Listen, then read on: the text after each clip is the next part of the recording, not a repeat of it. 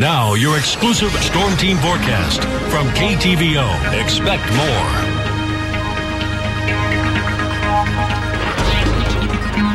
Hey, and a good Monday morning to you, Heartland. Troy Moling here from the Storm Team 3 Weather Center. Hope you're having a good start to the week. We're going to make it a good one. It is the coolest day Today will be the coolest day that we've seen in the last several days. Temperatures will continue to rise and the melting will continue into later portions of the week and more single-digit temperatures in the future. It is definitely a possibility. We'll talk all about it in the extended forecast, but a few clouds moving through the area overnight tonight. Those are hanging around. Also, a little bit of activity that moved on through, but looking to be just of the drizzle variety, not getting really any reports of any issues with any of that. So currently right now, we're just really cloudy out there. Temperatures into the low 30s, some upper 20s toward the east, 30 in Ottumwa, 32 in Kirksville, 33 in Macon, 26 currently in Mount Pleasant. The cloud cover really helping to keep the temperatures pretty steady across the region. Let's talk all about the clouds. A big portion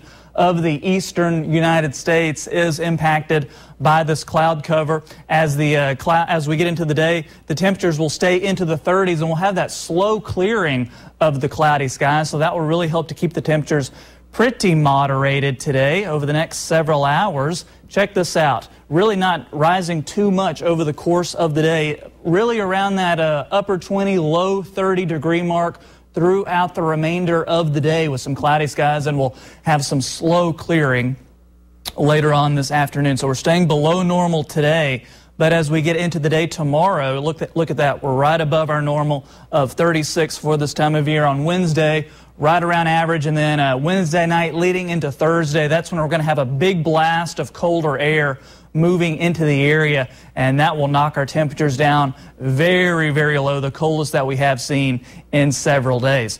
But for today, let's give it a high of 33 degrees. There's the partly sunny to mostly cloudy skies, winds from the north at 5 to 10 miles per hour.